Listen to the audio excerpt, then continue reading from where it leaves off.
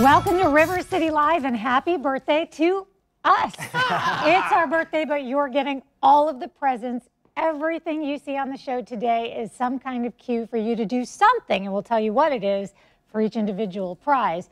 But right now, you're looking at some creepy crawly stuff. Yeah, so obviously the Jacksonville Zoo, and we're going to have tickets to give away, so stay tuned for the details on that. And I'd like to welcome some of the staff. I have Morgan and Chris to really be the spokespeople about what's happening at the zoo. I see some creepy crawlers there, and then obviously Spooktacular is going on right now. So can you explain to the viewers, if they haven't been, what that's all about? Yeah, so Spooktacular is happening right now. This is our 32nd year of Spooktacular, so it's been happening a lot in Jacksonville.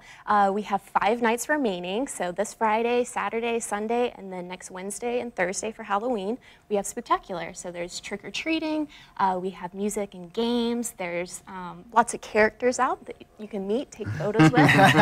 So we want the whole families to come out, dress up. And you encourage people to dress up, yeah. then, right? Yeah. No.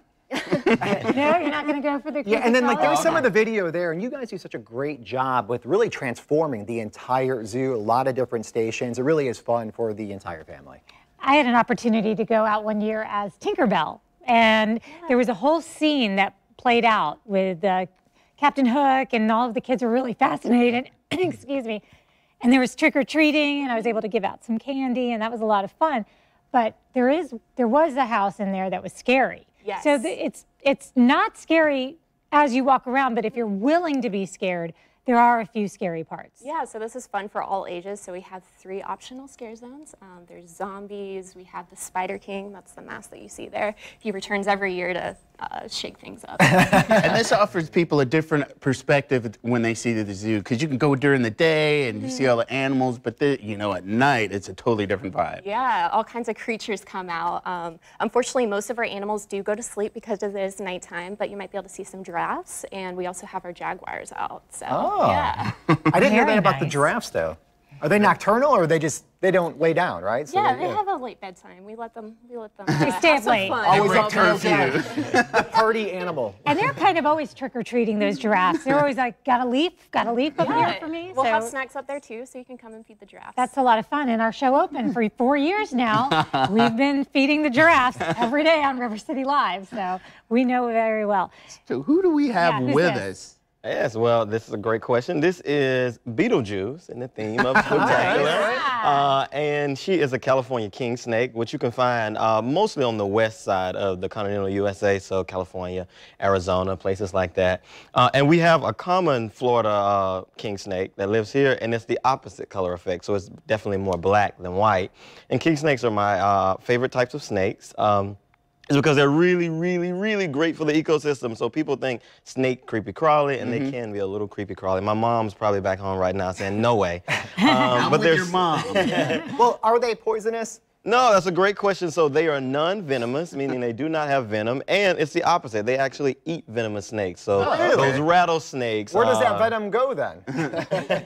Well, it goes inside them, but they have special like stomach acid and kind of preventatives inside of their bloodstream that gives them a mild kind of immunity to it. And so they proactively eat snakes. So king snakes, they're named king of the snakes because they proactively will eat other snakes, but they also eat rodents and those mice. So they're great to have around. If you see one around your home, they're typically like, I'm just moving along to find something to eat, so you leave me alone, I won't bother you. And if you have to remove them from your house, it's because who wants a snake in their home? You say the name 3 times. Beetlejuice, Beetlejuice, Beetlejuice. And it disappears, right? It disappears. And what does our lady over here have? Well, she has our wonderful blue-tongued skink. You can only find them. They're native to Australia. And they're another great one for the ecosystem. So a lot of people like to see them in their gardens because they eat a lot of the insects. And if you look very close, there we go, blue tongue. So in the animal kingdom, blue tongue, woo!